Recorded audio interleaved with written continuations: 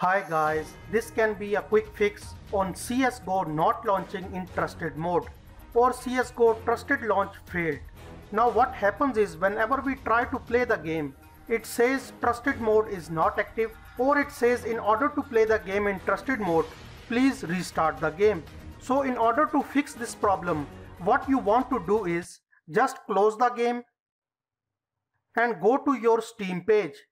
Then you need to click on your Steam library and then you need to right click on CSGO and click on properties.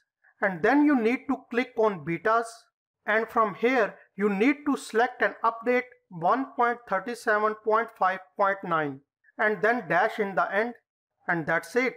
And finally you can close this page now, and then what happens is it will automatically start downloading the required missing package for the game, which I think is around 17 to 18 megabytes. And once downloading complete, then you can click on play and the problem should be solved. So guys, that's it for today's video.